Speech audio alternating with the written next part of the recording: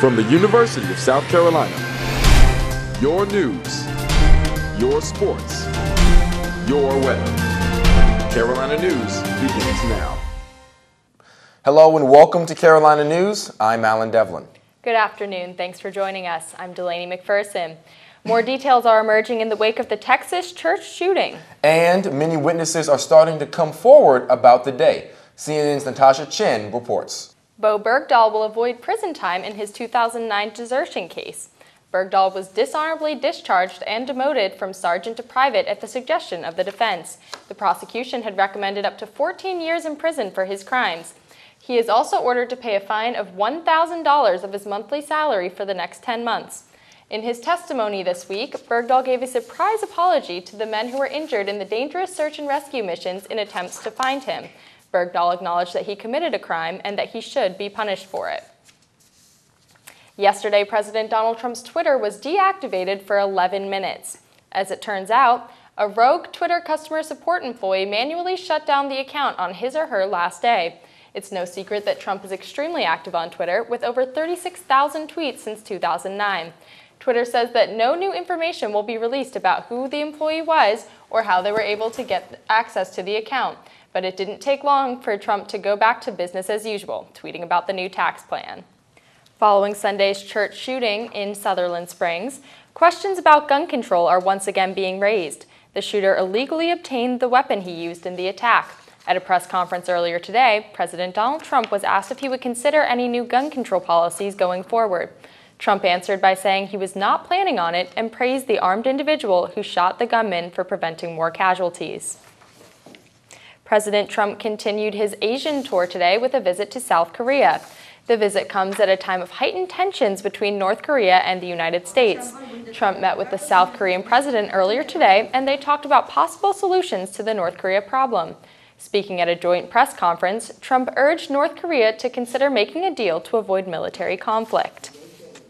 I really believe that it makes sense for North Korea to come to the table and to make a deal that's good for the people of North Korea and the people of the world. Trump's trip will continue with visits to China, Vietnam, and the Philippines later in the week. Well, Delaney, it seems like the theme of the weather these past couple of weeks has been unpredictability. You know, it's South Carolina. You just never really know what you're going to get, but hopefully Matt can help us out. So, Matt, what do you have for us for weather? Over 10,000 free tickets are being given away to active duty and veteran military members for a special screening of Universal Pictures' new movie, Thank You for Your Service. Over 400 AMC theaters across the country are participating in the early showing of the movie. It is based on the real story of a veteran suffering from PTSD and looks at the effects it has on veterans and their families. Miles Teller is the actor who plays veteran Adam Schumann.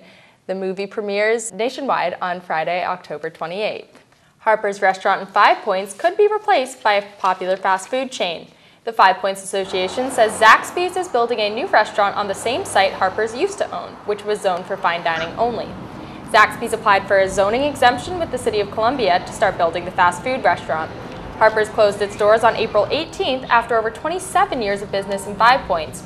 The Board of Zoning Appeals will discuss the new Zaxby's location on December 12th.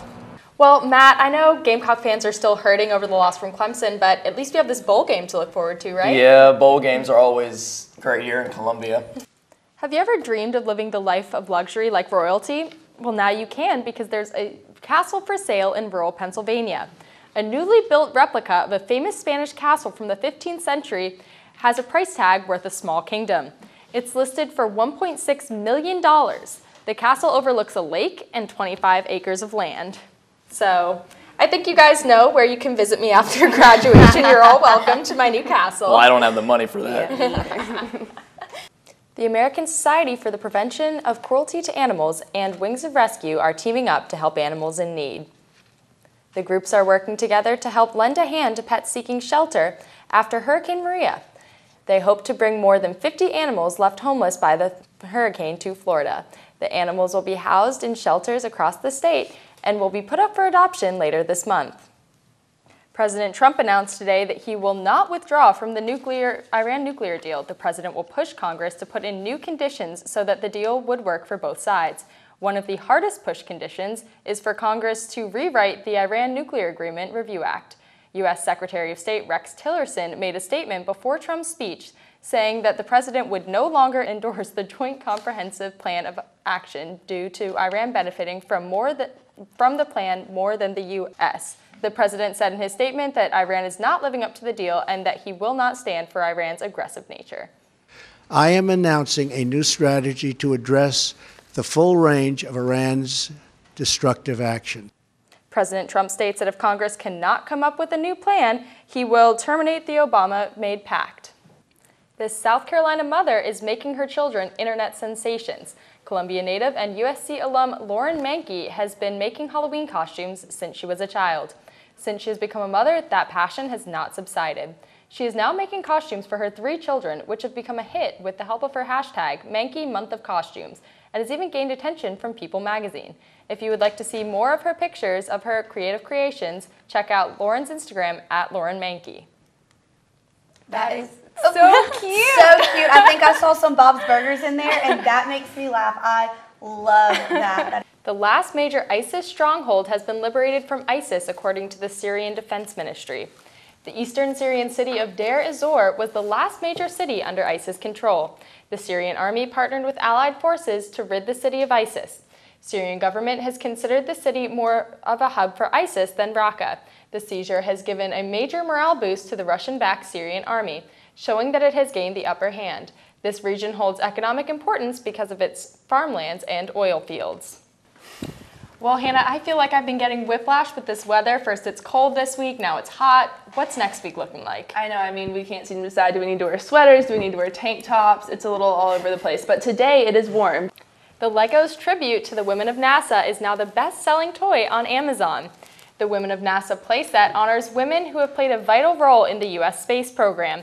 It features astronaut Sally Ride and Marge Emison, astronomer Nancy Grace Roman, and computer scientist Margaret Hamilton.